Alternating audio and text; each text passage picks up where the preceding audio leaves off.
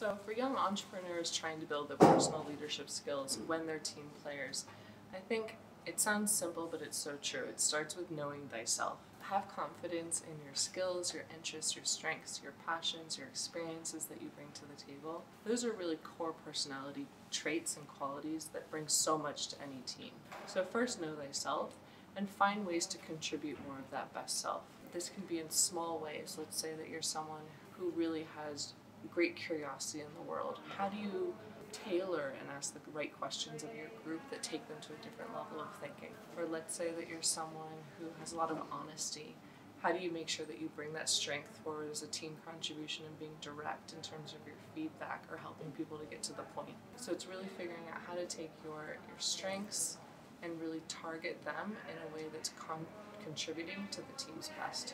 So how can leaders be more positive in bringing out the best in their teams every day?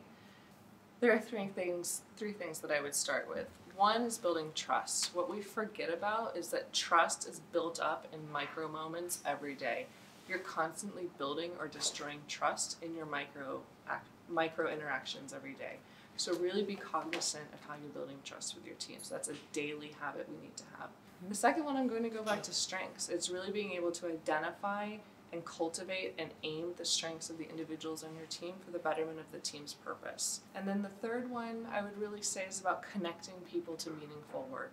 At the end of the day, most people want to say, I made a difference, I mattered, right? So how are you connecting them to their contribution, the gifts, what they've added to the team's purpose, goals, or objective? And it doesn't need to be difficult. It needs to just be a simple act of recognition or helping to translate the team's purpose to their role in serving that. So, in a nutshell, building trust is an everyday habit, identifying and using our strengths every day. People want to bring the best of themselves to work, and making sure that you're connecting people to the difference that they're making.